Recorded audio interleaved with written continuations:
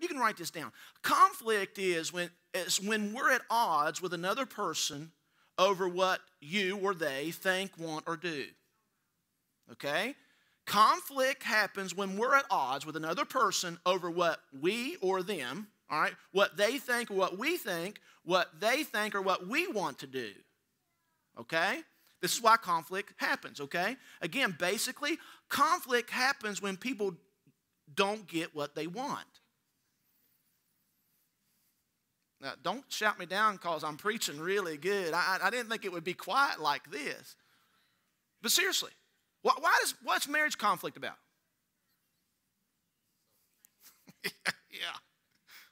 Yeah, selfishness, right? Why does people have marriage problems? Selfishness. People want it my way. I want it my way. You want your way. We're at odds. Amen. If I don't get what I want, then I'll punish somebody for it. And that's what happens, right? If I don't get what I want, I'll punish you. And I'll punish you with my words. Well, this is going to be good. I just got this feeling. Boy, this nice, if I could get that, whew. It's going to be good. I promise you. It's because this is where we're at. I mean, this is Wednesday, or this is Thursday morning, hit the road. This is when you're walking into your work tomorrow. Now, before we go to Matthew, let me show you a couple scriptures. Just let me show you a few things. In James chapter 5, or chapter 4, verse 1, in the New Living, it says, now look, this is what it says. What is causing the quarrels and fights among you? Don't they come from the evil desires at war? Where? Within you. The evil desires, these wars that's in you. Look what it says in verse 2. You want what you don't have, so you scheme and kill to get it. Now, let me just say something about killing. I guarantee you the Apostle Paul's probably not talking about somebody taking somebody's life. The Bible says if you go and hate, you're a murderer. That's in 1 John. That's in the Bible. I promise it's in there. So if we're hating people and hating on folks, actually you're just a murderer. I'm preaching to me too, right? You are jealous of what others have, but you can't get it. So you fight and wage war to take it away from them.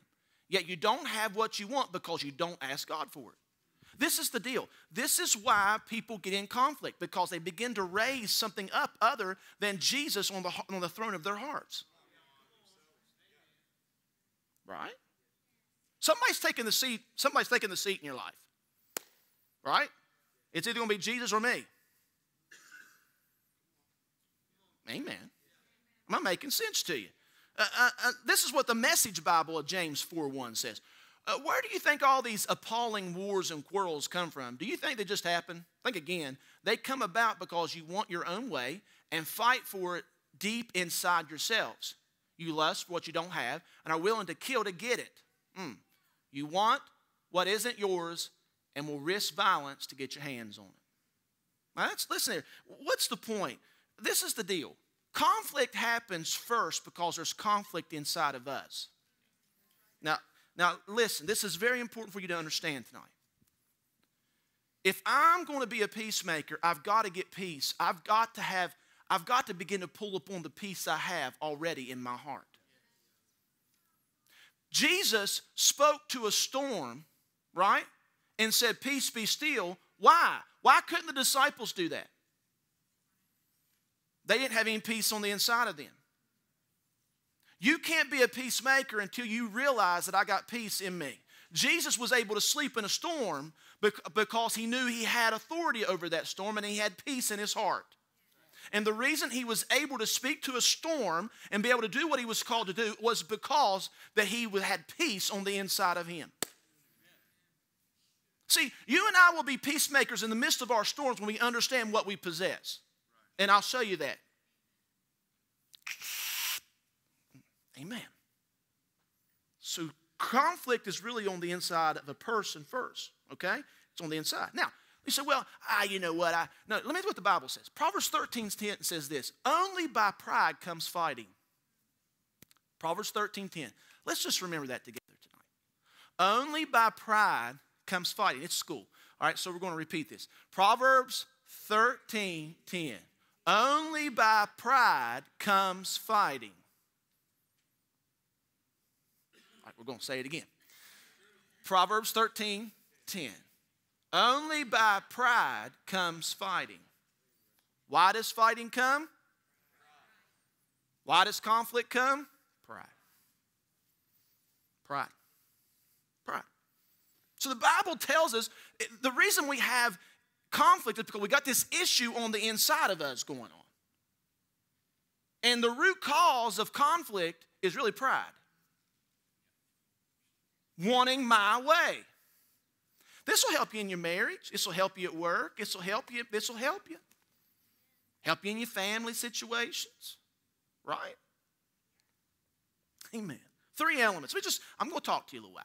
There's 3 elements to the fire of conflict. And I'm going to give you some different points tonight. There's 3 elements to the fire of conflict because conflict is not always bad. Okay, it can bring positive change. Okay, but bad conflict, there's 3 things really that elements to the fire of conflict. Number 1, it's the spark of conflict. And the spark of conflict is people are different and want different things. Okay, this is where the spark comes. People are different and people want different things. Not everybody's going to agree with me or you. And you have to be all right with that. People are different and people want different things. That's the spark, though. If you don't realize it, it's the very essence. It's the ignition point of conflict. If you don't understand it. Number 2, it's the gasoline of conflict. So we have the spark. Now we need the gasoline. What's the gasoline of conflict? This is when selfishness and pride drives the reaction to conflict. Okay? When the spark is there, somebody's a little different than you, has a different idea, right? Has something else that they think or want, or how they think or what they're wanting to do is different than yours. The gasoline now is when selfishness begins to rise up in you and I, and what begins to happen is it begins to feed the spark. Then we have the collateral damage. I'm going to show you how to get this all under control. What we got to do tonight, I'm going to help you, leave you out here and give you something you can think about. But if I don't watch out, this thing will get out of control and I'll have collateral damage. And the collateral damage, there's effects that happens when conflict is not resolved. There's stuff that happens. It happens in our own personal life. And I put down 3 effects, and I'm just trying to help you out. When destructive results happen when responses aren't right, okay? And these destructive results, first, there's a spiritual effect. Do you understand if you and I are harboring unforgiveness and conflict and all that in our lives, you may think whatever it is, but it's doing harm to you. It's doing harm to me. Now, I'm going to show you how important this is to God. I really want to show you this. Our relationship is never just vertical. We think that me and Jesus have our own thing going on. That's not even biblical. No. Listen, the cross intersects of our relationship with God and our relationship with others. The cross affects not only my relationship with God, but it affects my relationship with others. And I'm going to show you how important this is to God. In Matthew chapter 5, verse 24, I love the Bible, I love the scripture, and I love what Jesus said. It challenges me. Challenges me. Now look what he says. He said, leave your gift before the altar and go your way. First be reconciled to your brother, then come again and offer your gift. God was telling you, we brought our gift tonight, but the Bible says the most important thing was not for you offering worship to God in here. It was actually for you to be reconciled to your brother first and then come and offer your gift. That's how important. He said, listen, it is so important that you need to go get it right. But how do I write this down? How do I type it down? Look here. This is how I put it down. You cannot be right with God and be wrong with other people. God said it's so important for you. He said, leave your gift. I like that. Bring your offering. Keep your offering here. I'll take your offering. Bring your offering. Keep it here. And then go on. No, he said, listen, it's not that important. The most important thing is not for you to come and have some type of personal thing with me. The most important thing is go and reconcile there and then come back. And I'll guarantee the result of that, there'll be open heavens above you because of that. Many people's heavens are closed above them because they're harboring unforgiveness and conflict in their life, and they're not resolving issues. I'm not saying you. I'm just saying that's a fact. You wonder what's going on today. There's so much hate. It's crazy. I'm telling you, if you and I don't watch out, you'll bite right into it. And listen, Facebook's the worst place. Well, don't shout me down because I'm preaching really good. Because you can be passive aggressive on Facebook. So you can say whatever you want to somebody without really facing them. All right. Praise the Lord. There's a spiritual effect. Okay, there's a spiritual effect. If you're harboring unforgiveness, right? It can put you in a prison. And it will eat at you. It's like a cancer. You got to deal with conflict. And we got to learn how as believers how to deal with it right. Amen. There's a relational effect, of course. Not only a spiritual effect, it's under this collateral damage. The fire of conflict, the relational effect. They got relationship tension and strain. You know the greatest thing you have around you is people. And listen, if you don't know how to resolve conflict, you will isolate yourself from people. This is a relationship effect, right? For where envy and strife exist, there is confusion and every evil work. I don't want to be in strife and tension.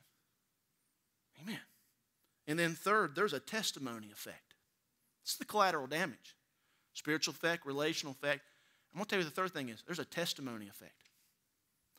And I'll show you this in a minute. But don't let your good be spoken of as evil. The Apostle Paul said, never pay back evil with more evil. Do things in such a way that everyone can see you're honorable. Do all that you can to live in peace with everyone. Listen, it will ruin your... Listen, if you and I are not peacemakers, it will affect our testimony in front of the eyes of the world. Amen. So this is how people deal with conflict. Again, I'm just trying to help you out tonight. But this is the way people usually deal with conflict. They either escape. This is denial. They run away. Okay? And this is the deal. Is that peacemakers are not peacekeepers. See, peacekeepers are those that don't want to deal and have resolution in conflict. And it's definitely not peace faking. I'm not talking about peacekeeping or peace faking. But people that are denying things, men are the worst at this. And they run away or they don't want to deal with it. Escape. That's one way people deal with it. The second way is attack. Right? And the thing is, they'll give insults, verbal abuse. Right? I'll hurl my insults at people. I'll talk bad about people. I'll do whatever, right? I mean, this is what happens. This is a way people deal with conflict. And it could lead to assault. I mean, literally physical assault. Again, people fight. Why do people fight? Yeah, they got conflict, and this is the way they deal with it, right? They put their fists back, and they fight about it. Or you can be a peacemaker. We confront. See, peacemaking, you're going to have to confront. There's nothing wrong with confrontation when it's done right. When it's done right. See, a peacemaker is a person who confronts in order to bring God's solution and his wholeness. Everybody say shalom. See, that's peace. That's a Hebrew word, peace. And it's in Jewish culture today, they still shalom, which means wholeness. Nothing missing, nothing broken. What is a peacemaker? Someone that's trying to bring God's solutions, someone that's trying to bring wholeness to a situation. That's what the word peace means anyway. Shalom, a peace, irene in the Greek, and it means harmony. It means agreement, wholeness, harmony, freedom from strife and division, no havoc, no chaos. This is what this word peace means. Now, Jesus gave us this in Matthew 5. I'll get to where we need to be. Matthew chapter 5, verse 9, Jesus said this. So, very interesting. Matthew chapter 5. This is his Beatitudes. 8 different proclamations Jesus made. It's his most, listen, the Sermon on the Mount, Matthew 5, Matthew 6, and Matthew chapter 7. Jesus' way of living. This is, if you want to ever focus on anything, if you had actually any part of your Bible, you would want the Sermon on the Mount. If you could take anything and had everything else gone, you would want Jesus' teaching on the Sermon on the Mount. Why? Because it's his way. He was establishing, this is how my kingdom operates. This is how my administration does things. This is my philosophy for living. This is the way that I do things. So his Beatitudes, he gives us 8 proclamations of how to have a blessed life. How many of you want to have a blessed life? Well, all you got to do is read those Beatitudes. A blessed life. And he says this in Matthew chapter 5, verse 9, one of these proclamations. He says, blessed, empowered to prosper and to increase. That's what the word blessed means also. Blessed are the peacemakers, for they shall be called what? Sons of God. He actually says the way that you and I will be identified as a part of his seed, a part of his family, are people that are peacemakers. This is the way that Jesus identified his sons and daughters. See, this is the thing. The good news. The good news about conflict. Guess what? It don't have to ruin our lives. No, it does not. It doesn't have to put a stumbling block in front of me. It doesn't have to put a stumbling block in front of somebody else. Listen, you can read your Bible and 500 words in, or there's about, probably page 4. You find conflict. But you also find a God that's there in the midst of conflict, that's trying to bring resolution to the conflict. He actually goes and says, listen, I'm going to go ahead and set up the plan now in order to get man back.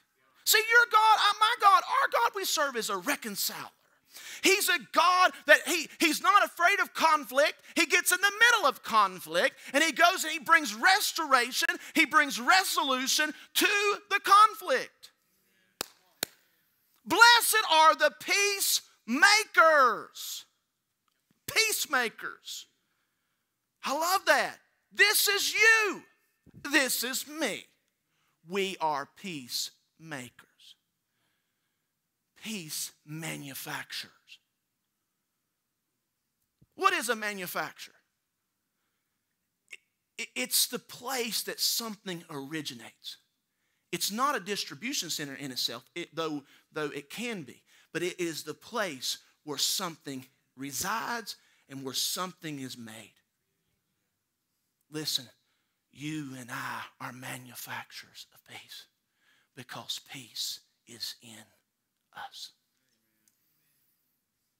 Well, you know what? I can't do it. Well, then you're telling God that you can't do it. You're telling God his peace in you can't do it. Well, I can never pray for my enemies. Why? You're telling the God that lives in you that you can't. Well, I can never bless those that curse me. Well, that's what the Bible tells us to do. And if God tells us to do it, there must be a grace available to do it. Come on, somebody. I'm talking about being a peacemaker. See, being a peacemaker is not our natural human response. It's going against your flesh. Everything. No, you don't want to be a peacemaker. Nope. You want to call somebody up on the phone. Do you know what they've done to me? Come on now. Is anybody in the room? Come on. I'm just saying.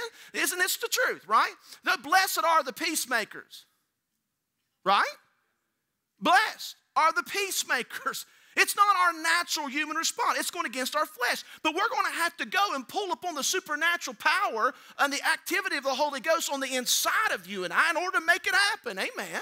Now go with me real quick to James. And I want you to see this. James chapter 3. Or turn to in your Bible from your phone or whatever. I want you to see it. There's something about laying your eyes on something. And I know you get real used to this up here. And we made it really big that way for anybody that has any type of visual problems, they can see. James chapter 3, look at this. Verse 18. James chapter 3, verse 18. Now the fruit of righteousness. Now the fruit, the harvest of God's way of doing things. Righteousness, God's way of doing things. That's what righteousness is, God's way of doing things. He said the fruit or the harvest of God's way of doing things is sown in peace by those who what?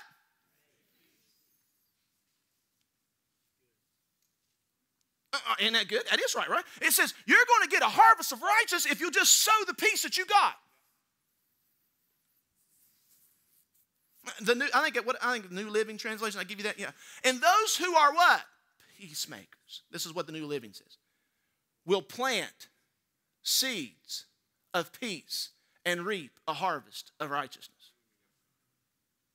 See, it may look like it's insignificant, or well, they're not going to listen to me. Just sow your peace. Just sow it. Because the way the earth is going to change is by the church awakening to who they are as sons of God, right? And we can let the glory of God fill the earth like the waters cover the sea. How's it going to happen? It's going to come through believers. Man, it's a seed. This is the fruit of peace. Galatians 5:22, right? The fruit of the Spirit, right? Love, joy, peace, patience, gentleness, kindness, goodness, meekness, temperance. Right? And there you go. Josh can sing it. Josh sent me, didn't you, Josh? Sit up and sing it, Josh. Josh sent me a YouTube video of this is the way he learned the fruit of the Spirit because Tony kept quizzing him. Because Tony hands these little medallions out to people when they can do the fruit of the Spirit. He tried to argue with me one day they didn't have it right. I said, no, that's what the King James says. He said, I don't know that one. That's what it says. So go look it up. But this is the deal. It's a fruit. The peace of God is a fruit of the Spirit. No, I know I've talked about this and preached on it, but it's fruit, not veggies. It's not the veggies of the Spirit. I know I preached it, but it feels good to preach it again. It's the fruit of the Spirit. Veggies don't have the ability to reproduce. There's no seeds in vegetables. There's only seed in fruit. Look at you. You're all like, I don't know if that's right or not. No, you Google it later. Am I not? Joe Bailey. If it's got a seed, it's a fruit. Why? Because, listen, you got to be for that person what they need. When you're in the middle of the conflict, you've got to be the person that they need to be. And you got to sow your peace into them in order to receive a harvest of righteousness.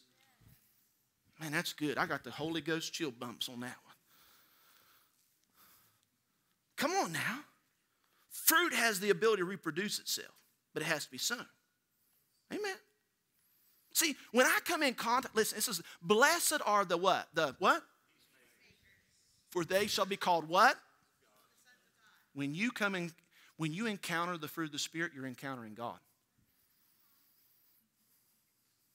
Because that fruit of the Spirit in Galatians 5:22, that's the nature of God.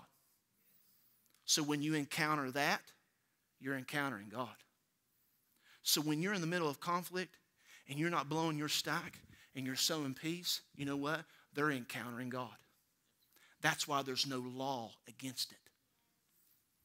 Galatians 5:23. Against such, the fruit of the Spirit, those 9 fruit of the Spirit, there's no restrictions and there's no barriers. nothing can come against that. Nothing. It will break it down. It will break down every opposition.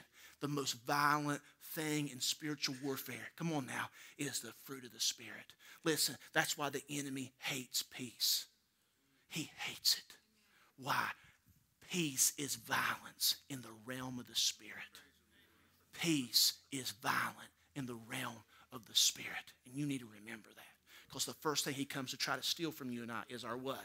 Our peace. Come on. 3 o'clock in the morning, what's he trying to do? He's trying to steal your peace. Because he knows at 9 o'clock in the morning you're going to run into your boss that's struggling with his life. Let me just say that you're going to meet up with your boss that's struggling, right? Huh? And if you have no peace on the inside of you, you're not releasing peace at 9 a.m. in the morning because at 3 a.m. you got it stolen. Come on, somebody.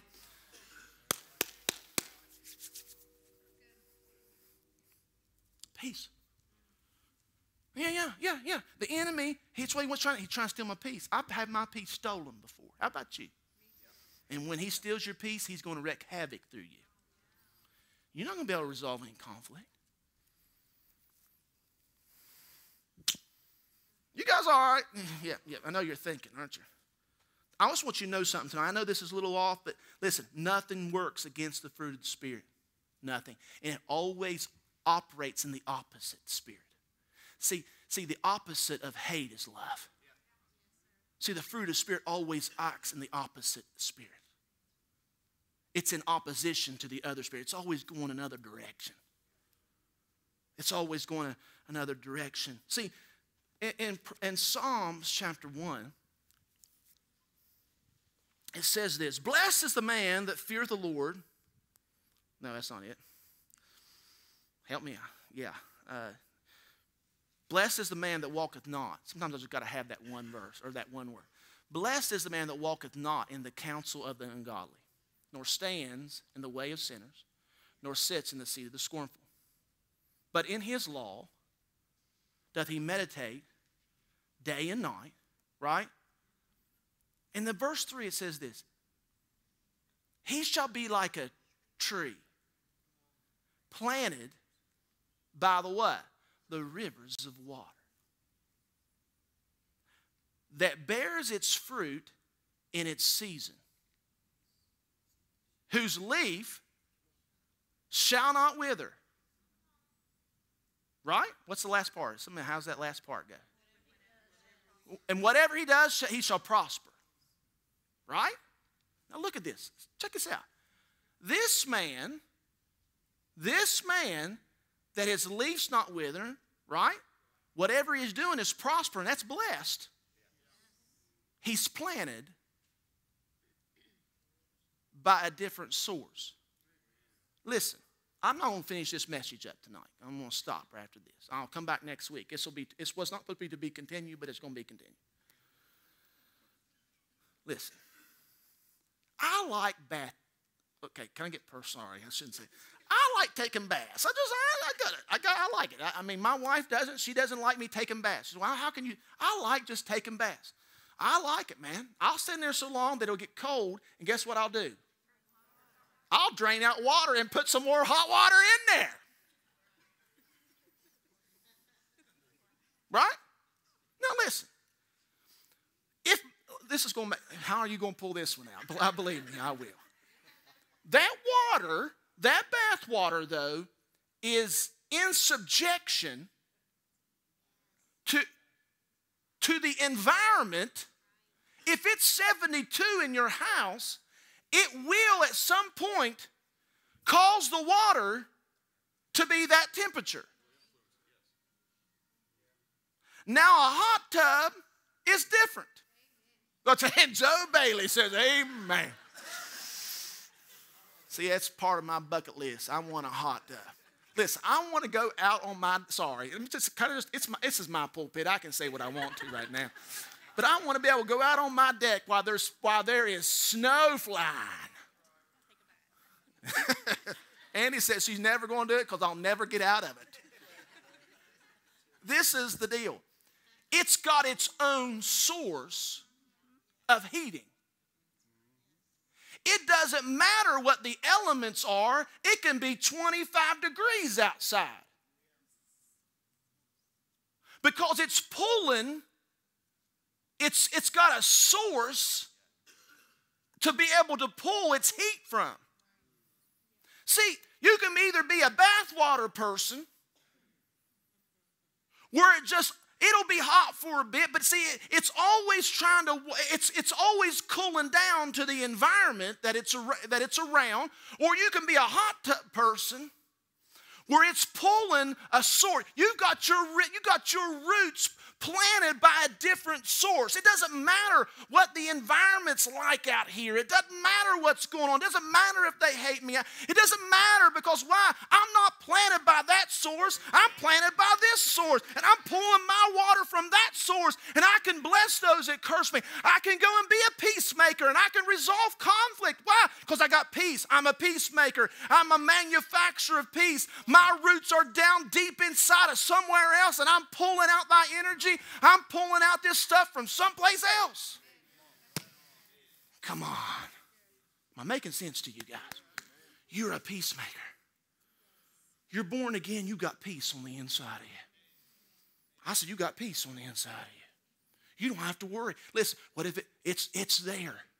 I don't care. So I don't feel like it. It doesn't matter what you feel. If Jesus is in there, peace is in there.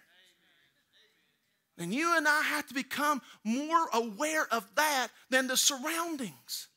This is the importance, guys. Listen, if I don't wake up every single day and remind myself that I'm a son, that I am a child of God, listen here, I'll let the environment around me cool my water. I'm not going to be I'm going to be a thermometer and not a thermostat. A thermometer sets it. A thermometer. Thermostat. Yeah. You know what I meant. It's a Wednesday night. I got lots of grace here tonight. We got some conflict. Conflict. How we doing? We good? You good with me? I'm good with you? That's awesome. So we're okay. We love each other. Donald, you all right? The Cowboys lost. That's not good. That brings some conflict, don't it? No, I'm being serious, though. This is true, guys. I need to become a thermostat. I know it's simple. I'm not a thermometer. I'm going to be a hot tub person. Right? I'm pulling. I don't care what it's like out on the outside. It doesn't matter. My roots are someplace else. See, this is what we call citizenship. My citizenship is in heaven.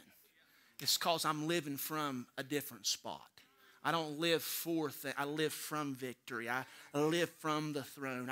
I live from who I am. I live from this thing, man. And it produces, I'm telling you, it brings a boldness in me. Listen, I know it's hard. Listen, I got a long ways to go.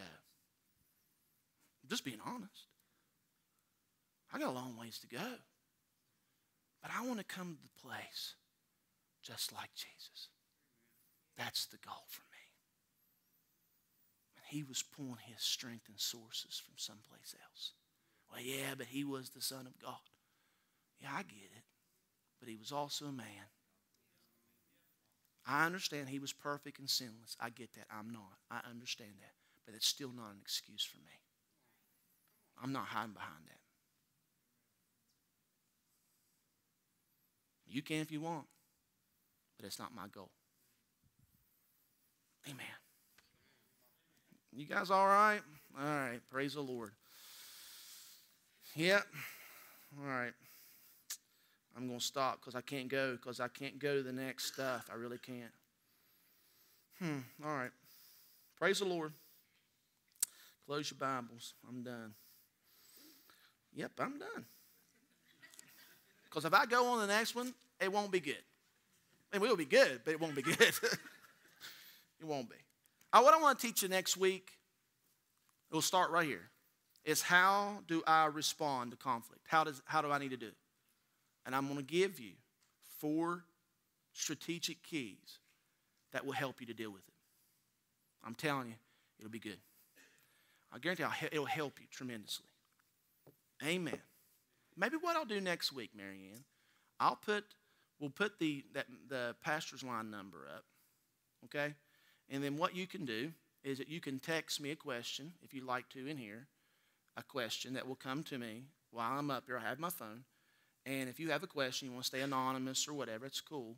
Maybe something that you would want me to talk about after I finish that up, okay? So maybe I'll try to finish up at 8 o'clock, and that way it leaves 15 minutes. So if you don't have anything to say, then I'll probably have to open back up and start preaching again. Amen. So maybe that's what we'll do next week.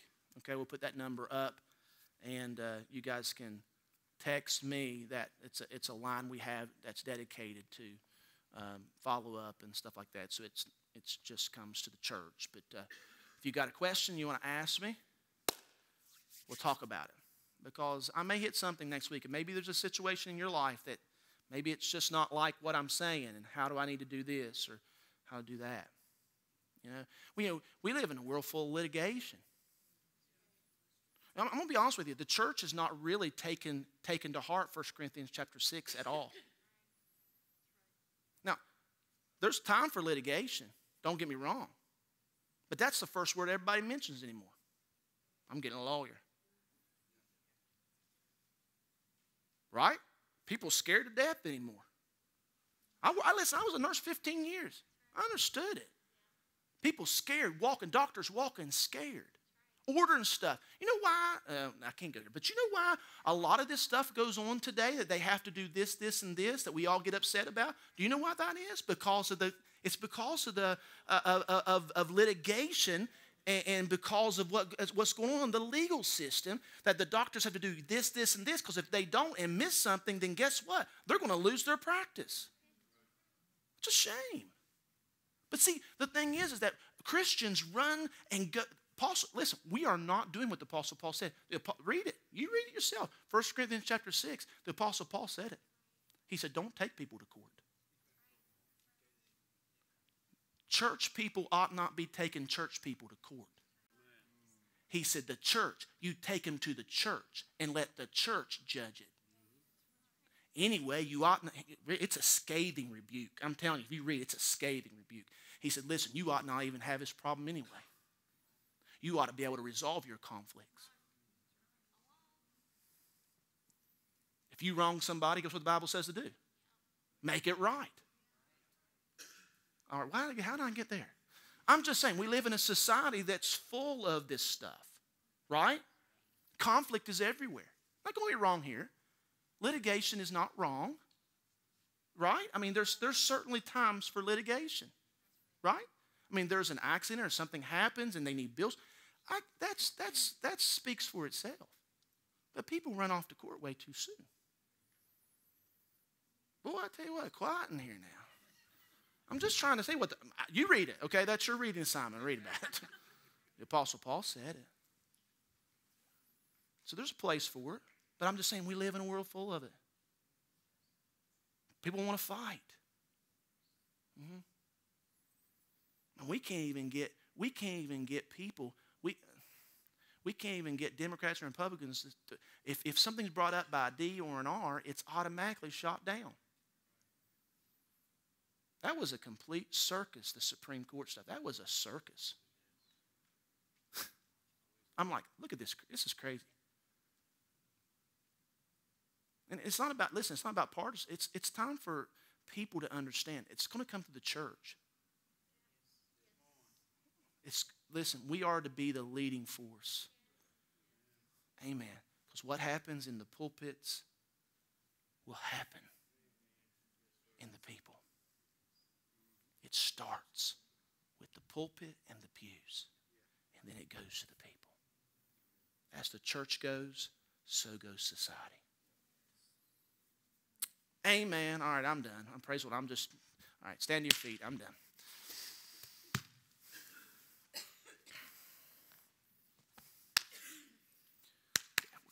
Praise the Lord. You guys get anything out of that?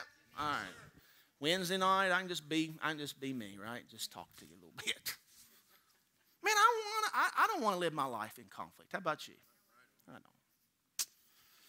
Father, in Jesus' name, I thank you for the opportunity tonight to be able to share this word. Lord, I believe you've given it to me. I feel the weight on it. I felt the Spirit on it.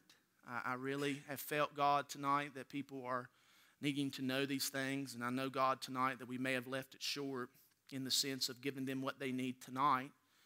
But God, next week we will. Lord, I'm believing for your hand to be upon each of us. And Lord, that we will remind ourselves tonight that we are peacemakers. Just think about that. Say that to yourself. I'm a peacemaker. I'm a peacemaker. I make peace. I'm a manufacturer of peace. I'm a manufacturer of peace. Hallelujah. Peace lives on the inside. Someone say that. Say, peace lives in me.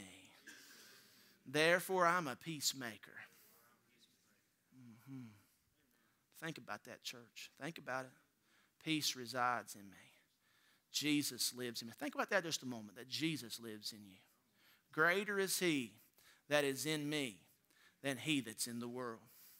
Greater is he that is in me than he that's in the world.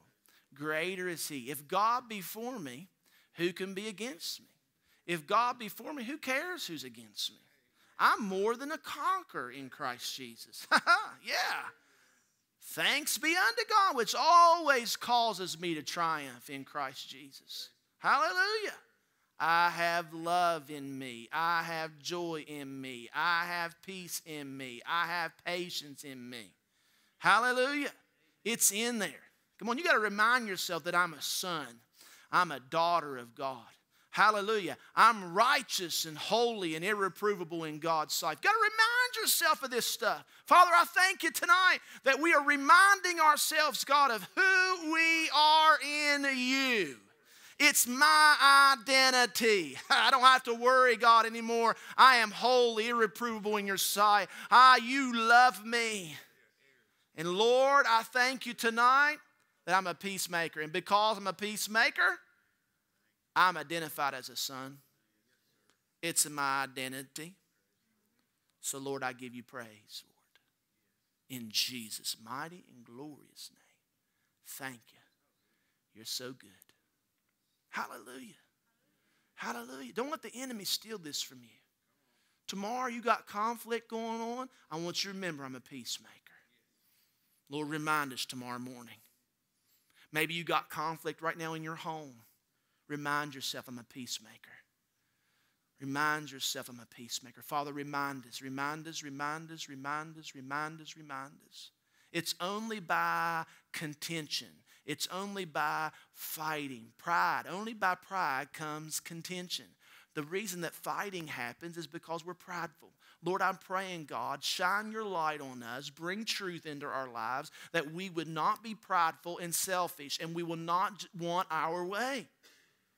That we'll always seek the highest good of another person, which is what love is. It's always seeking the highest good of another person. Lord, I thank you if we would live our lives like that, what kind of world would we have? I see it. Come on, you got to see it. It's happening. Come on, the church is awakening to it.